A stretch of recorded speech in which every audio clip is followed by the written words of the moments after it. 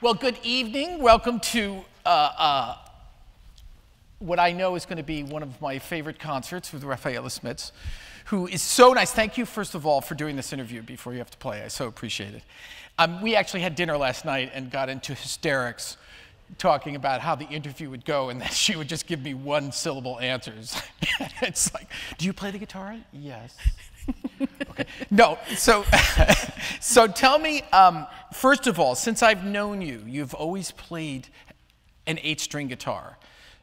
Why, have you always played an 8-string, or how did you come to play the 8-string guitar? Why did you choose that? As a kid of 16, I went to Spain to study with José Tomás, and he was really an advocate of 8-string guitar.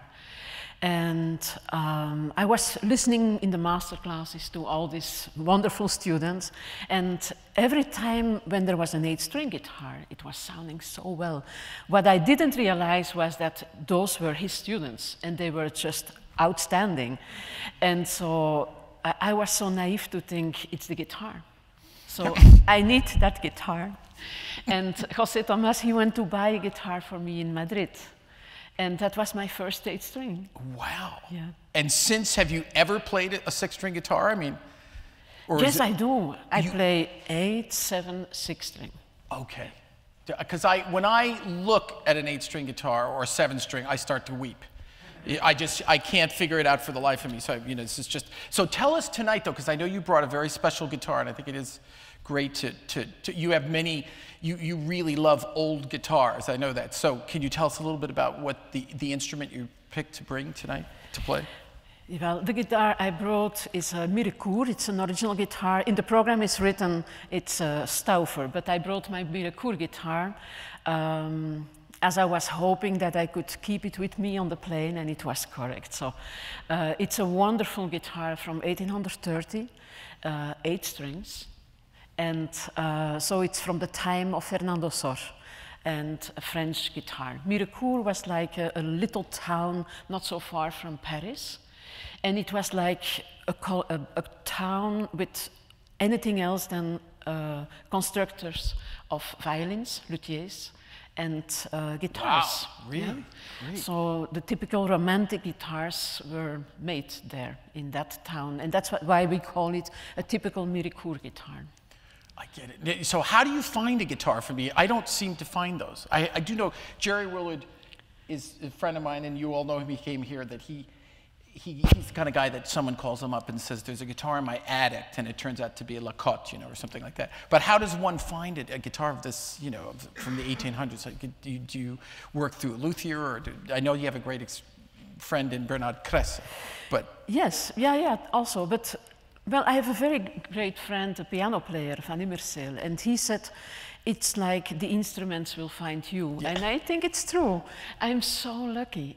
They always come on my way. I have such a beautiful collection. That's great. So like this guitar, it was really on my way. I was giving a masterclass in Germany, and Bernard Kresse, the luthier you just mentioned, he came to the hotel with that guitar, and he said, well, you were the 3rd on my list waiting for this kind of instrument. But the 2 others, Pavel Steidl and Brigitte Zazik, they didn't want it. And I said, okay, so I looked to it, and it was a very good price. I mean, it was very beautiful, a great price. It was not sounding yet so fantastic. Why? Because that instrument was kind of forgotten. In the original case, somewhere in a castle, in the cave, you know, just like these fantastic stories you never believe it's going to happen. And so Kresse, he went to London to buy it at Sotheby's. And he bought it like a guitar, a rotten guitar, just in pieces. Oh my God. And he paid almost nothing. And what was really happening, so the guitar had been in a lot of humidity, and the coal, which was from bones. Right. Yeah? So it's a kind of sticky material that when it's very humid, it loses. So the guitar was completely intact. It was only in 16 pieces because of humidity, it was falling apart. So he had to re-assemble it, and then it was okay. And so why it was not sounding fantastic on the first months, let's say, it was because it was kind of a new guitar from 1830. Wow. And when Pavel visited me, he said, "Oh, Jesus, why didn't I buy it?" I said, too late, too late. You know, you have to risk sometimes. And just think, well, who knows, it's going to become beautiful. And it became like one of the most beautiful 19th century guitars. Well, I'm so looking forward, you know, to hearing it. Great. Now, you're playing tonight, obviously, a lot of Bach. So I have a few Bach questions. Okay. Now begins the Bach questions. First of all, for those in the audience who are young players or want to play Bach, do you kind of, as a teacher, because I know you're a fantastic teacher, and, what music do you advise people who, given the difficulty of Bach, what music do you sort of advise a student to kind of learn prior to learning a Bach suite, say like a Weiss, or what do you ever do that, or do you just say, go ahead, start off with the master? No. Well, Weiss was a master too, but yes, as well, but so different, very different. No, most of the time I don't recommend to play Bach. Because, you don't? No, but they all want to play Bach, so every one of my students is playing Bach. And definitely now, it's like it's in the air. Everyone wants to play Bach. And the more difficult, the better. You know? No, I think it's interesting to go as well to the Renaissance and to get an understanding of what is an ornamentation, even to the early Renaissance, to the violist, and so that they learn what is really important in a score and how can you diminish the important things with a lot of ornamentation, with the beauty of ornamentation. And then, as you said, of course, Weiss is so much easier to play on the guitar. It's probably a little bit more romantic, it's more free, it's more human. That's what they said for many years. I do not agree with that. But yes, Bach, of course, everyone who has the ability to play it shouldn't miss it, because it's one of these composers, for me at least, and for many of my students, it starts to be like this. You never get tired of it. Right. Why do you suppose that is? Because there is such a balance in between the intellect, the way of writing, the construction, the feelings. I think it's very deep music, this Bach music. Well, you're playing one of the all-time deep pieces of all history, the Chaconne, and I know that you've recorded it. And so how long have you played the Chaconne in your life? I mean, when did you first learn it? I first learned it on my first Bach recording. That was really my very first. I never played it as a young player. Yeah. So that must be like 15 years ago, something like that. And do you find that your interpretation has changed? Like, for instance, from your first recording, I mean, how have you seen a change in the way you interpret it? Yeah, it changed because I changed. Right. Yeah. So I feel so much more free in what I'm doing now than when I was 25 or 30 or 40. So. Can you say, like, when you say you're more free? Can you explain to the audience in what way do you mean free? You mean rhythmically? Do you mean phrasing, ornamentation? Let's say I play like I think it should be played. Okay, and not as somebody else. Yes. Right. And it's a big difference, and this is a big step. I think we all get through this on a certain moment. Some do it earlier, some later, some never. Right. So it's not played like, if I will play it tonight, I'm not going to think, is he or she going to like this? Right, that's a great point. Yeah. Because I just want to play it like I think it should be played to the best for Bach. Right. Yeah. And for you. And for me, yes. Right. Are there interpretations of the Chaconne that you love that you referred to ever, or not? Have you, throughout your playing of it, is there maybe the Busoni or a Baroque violinist or any violinist or guitarist, or, has there been? Well, there's one version by Gustav Leonhardt on the harpsichord, which I find fabulous. I mean, it's the best, I would say. And when did you encounter that? Did you? Oh, I was a student when I heard that for the first time. So it's always been a sort of a... Yes, that's like my half god, Yeah. Wow, great. Yeah. Well, I have other recordings of his, but is anybody here have heard that Gustav Leinhardt's recording of the Chaconne? Because I have his, his first flute suite, and others, but not that. I look forward to that. And the sound of the harpsichord being so close to the guitar probably was inspirational to you as well. When you were first starting to play it, probably. Do you? Now I know that you sang in a chorus, right? When you were a student or before music school. Can you talk a little bit about how singing has influenced your playing at all, or the fact that you sang in a chorus? Because I know that you really love to sing. Oh, it definitely influences on every level. I remember I was a kid, 8, 9 years old. I was singing in the choir of the opera for quite some years, and that was my first stage. Really?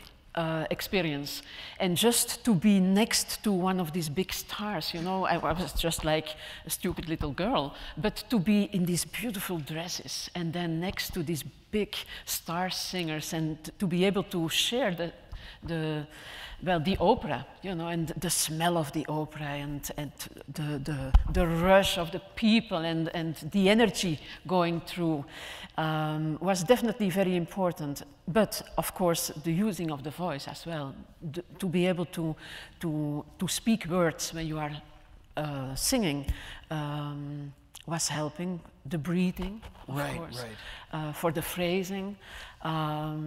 Yeah, and later I never developed my voice as a solo singer, but as I did sing so many years, I was known as a good singer, freelance in some chamber music choirs. So when I was an adult, I was singing as well in the Baroque operas. Wow. And that was another experience. And where was that? That was in Antwerpen, yeah, and in Amsterdam. It was just like the Orfeo production by Monteverdi, and that was a lifetime experience on every level. And so, do you sing now? I mean, do you? When I teach, I yeah, sing. I know that you. Yeah. Yes. Wow. Yeah. That's and so when did you actually start singing? I mean, what age? These experiences were they in teenager? The primary school. Yes, in the primary school. Right. Yeah. And you encourage your students to sing always? I oblige them. Yeah. Yes, they don't like it always. Then I say, well, then you try when you are home. But I think it's so important because you deliver yourself and you understand so much better what's going on in the phrases. Also physically, it's an experience to do. Do you ever do, in practicing, do you ever sing and play? So like as you're playing the Chaconne or the second, any of it, do you ever sing as you're playing? Well, I did, like in the Chaconne, there is a version there is a big work by LAGQ. I don't know if you know that. It's a research, some hundreds of pages. And she did the research. Yes, I know, yeah. The symbolic background. Yeah. It's the Mortimer. Yes. Yeah. About how this Chaconne is constructed with all kind of symbols. Yeah. And so she went with these symbols, looking into the text of the Passion, yeah. Yeah. And so I was listening to a recording with the Helion. Yeah. Yeah, ensemble. Oh, so beautiful. Yeah. You die. I mean, it's fantastic. Does anybody know that recording? It's the Mortimer recording. You know it. If you don't have it, it's absolutely stunning. It's on Non-Such records, and it was actually charted on Billboard charts about 10 to 15 years ago, I think. I can't remember. It sort of feels like it was 10 years ago or something like that. At least, yeah. Yeah. And so after hearing that, it's not that I played it forever and ever, but I played it a couple of times. And once you have this heard, then you cannot forget the words. I know, yeah. So in the chaconne, when it's then in the words it says they're taught. So the that. And so whenever you play it, then you feel this feeling of deep sadness. And that's not for nothing, because Bach, he wrote it just on the moment when his wife was dying. Right, right. So I think it's very symbolic, and it's probably, I don't believe that he was thinking this, but it's like an icon who is working together in the writing, because these genius composers, they do not just write notes on a paper. That would be impossible to write so much. They just are walking inspiration from more than just earth, I think. Great. And speaking of that, the other composers that you picked tonight, Fernando Sor and Mertz, let's start with Fernando Sor, since we're starting the concert with it. That, I know, is one of your favorite pieces. Can you say a little bit about why that piece is so special for you? Well, it's one of the last pieces of Sor, and it's for me it's the closest in way of writing to Beethoven. And I played it recently to there were quite some piano players in the audience, and they love that piece as well. Really? I just think it's in all its simplicity, it's so beautiful. It's so incredible beautiful.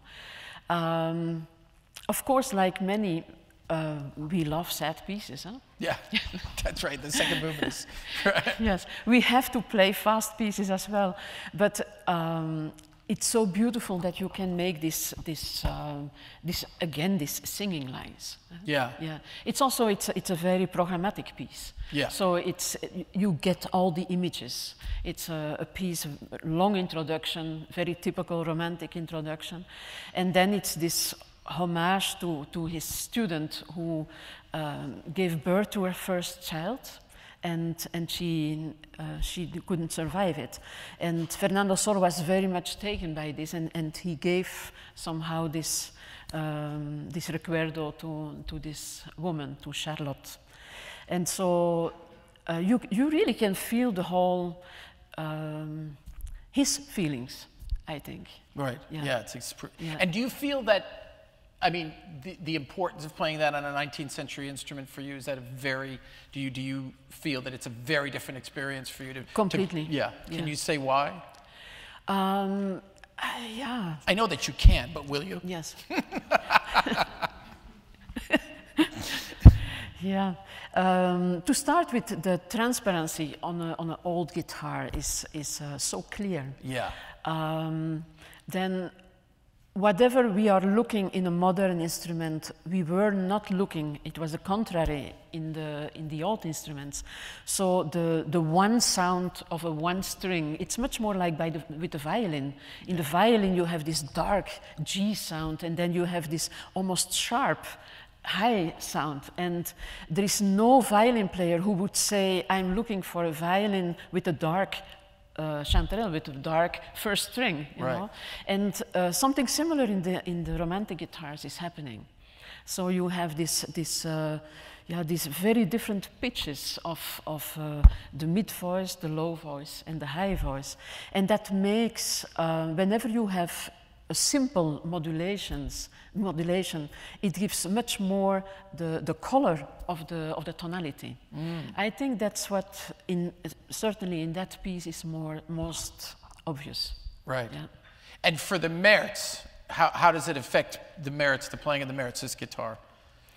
Well, the Mertz is beautiful on this guitar, although it was written for a Stauffer guitar, but I stopped with traveling with two guitars. Right.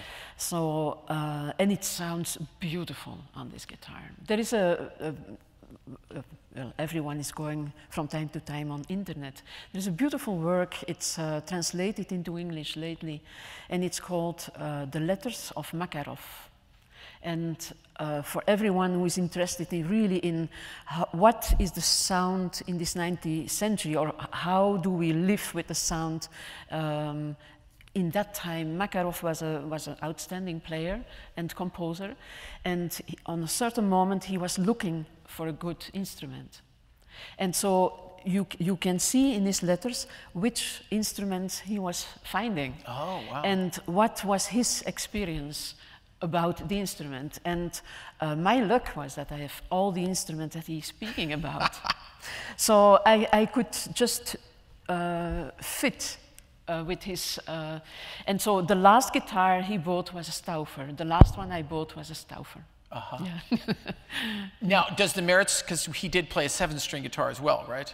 8-string, 10-string, yes. Yeah. And is this piece written for the 8-string? Yes. Okay, so that's... So this is one of the last, well, both of them are later pieces, and then he was only writing for multiple strings. Right, right. Yeah. He got a fantastic prize with it, the Makarov Prize, Right. the first guitar and composition and guitar building competition in Brussels, worldwide. Wow. Yes. And so from all over the world, from Russia, from England, from, of course, from Germany, from Austria, from Belgium, of course, there was this huge festival, and Mertz got the first prize. Wow. But he died before he could get it. And so the second prize was for Coste. Uh-huh. And so Coste was absolutely honored that he came after Mertz. Yeah. Right. It's so, I'm going to check, because we could just talk all night. Oh, great, we still have 5 minutes. I want to continue just a little bit with Mertz. I mean, it's so great for us to hear, because Mertz is played so often on the 6th string. So to actually hear it on the 8th string will be so great to hear the original, as it were, you know. But why do you suppose, like, Mertz and Coste, you know, all explored? I mean, the guitar, more than anything, explored several strings. You know, we settled on the 6th string, and yet there you are saying, no, I'm not doing it. You know? Well, yeah, that's interesting, because this issue you find out as well in the letters of Makarov.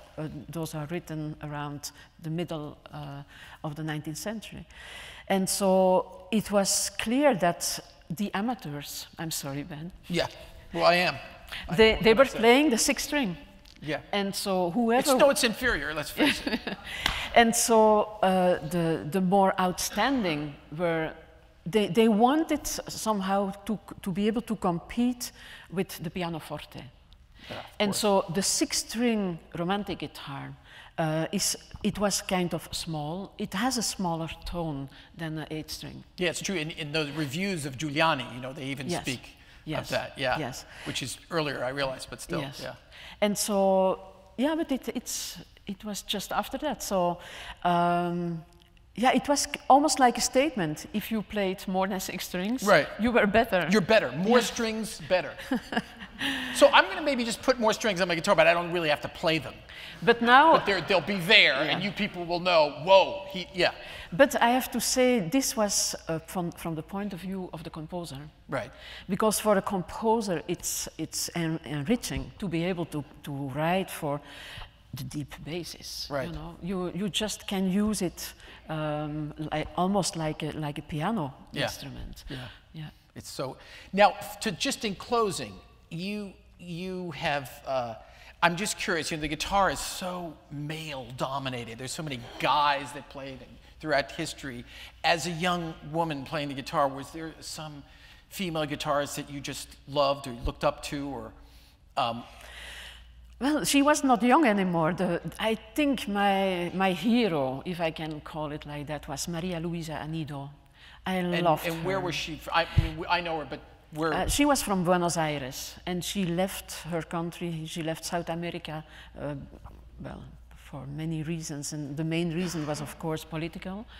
And she lived most of her life in Spain, and that's where I met her. She was on a concert Wow. But then she was already old, and oh, she was so beautiful. I mean, what a soul, what a warmth that she had, and still she was able to play. And so I got her old recordings. It's unbelievable. It's.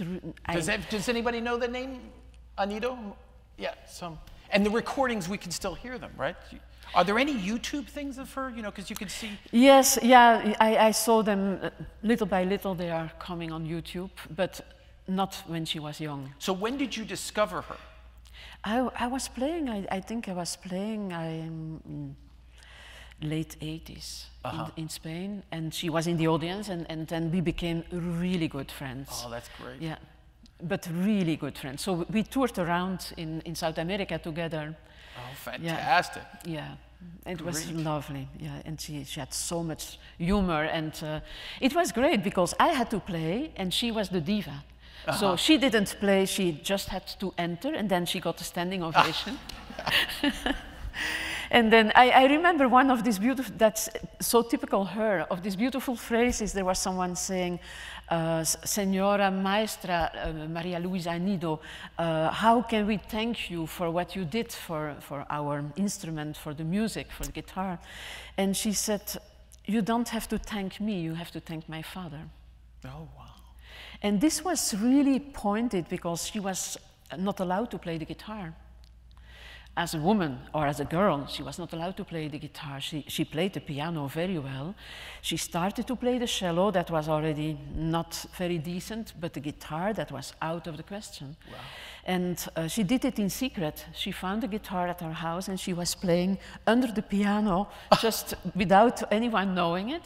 And so when our father found out, he said, you can play the guitar, it's no problem. And the first one she played for was for Andrés Segovia, who was a little bit older. And so she had an appointment, it's just a nice story. She had an appointment in a hotel room with him. She was about 14, 15, right. Already playing outstanding. I mean, she was such a virtuoso. And so she comes in the room, and the big master is there, you know. And he puts his feet on the table. And he said, okay, what are you going to play? And she looks to him and she said, if you think you can listen to me like that, I'm leaving. And she took her guitar, packed it, and she left him. Go girl! Woo! So that was Maria Luisa Anido in the metro world. But they became friends later. So when she was an adult, then every time when he was traveling to South America or when she was in Spain, then they met and there was nothing against. I think he appreciated it, that she was so tough. Mm-hmm. Has anybody got their feet up here? Just, we're not. Anyway, well, thank you so much. I really, really appreciate it. Fantastic. Fantastic. Great. Great.